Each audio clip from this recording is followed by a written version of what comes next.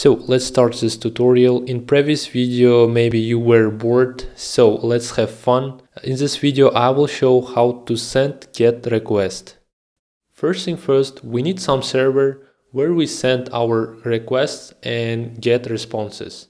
In this course we will use different APIs. JSON placeholder is one of them. As description says, it is fake online REST API for testing and prototyping. In this course we will use one more tool which is called Insomnia. It is HTTP client for desktop computer. It works on Windows, Mac and Linux.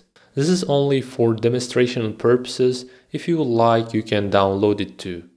Now I will show how to make a request in Insomnia. First of all, we click this plus button, new request. Here we write get posts. Here I am selecting get and click create. Now I open JSON placeholder and here I select get posts. Here you can see result and you may have question why you are using Insomnia if you can do the same thing in browser. For sending GET request, browser should be okay, but when we want to send post request, it's easier to send post request in Insomnia.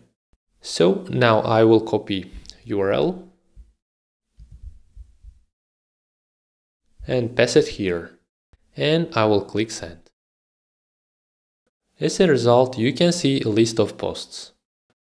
Now you have clear idea what we are going to achieve, so we will do the same thing using Retrofit library. First of all, let's create a new Android application project. We will call it Retrofit example, and do not forget to add a Gradle dependency to build Gradle file. And also don't forget add internet permission to Android manifest.xml file. Now everything is ready, let's start. Now we will create instance of Retrofit. As a base URL, we will set a JSON placeholders URL.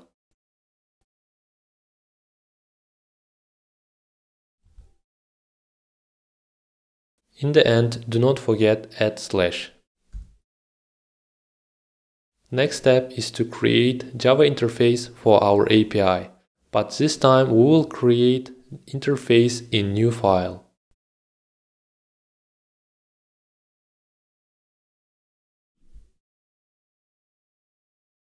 We will call it API. Inside this interface, we will create new method which sends GET request to GET posts. We will use GET annotation in order to send GET request. We will send GET request to this endpoint, so copy it and put it here. This means that Retrofit sends GET request to base URL plus slash posts. Now we created method which returns the response body. Let's open main activity and there let's create instance of API.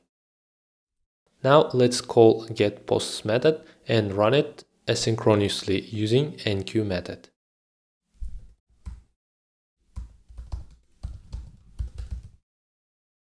Inside onResponse method, we will show response in logs. Now everything is ready, let's run this code and see the result. In logcat you can see the result, it's list of posts.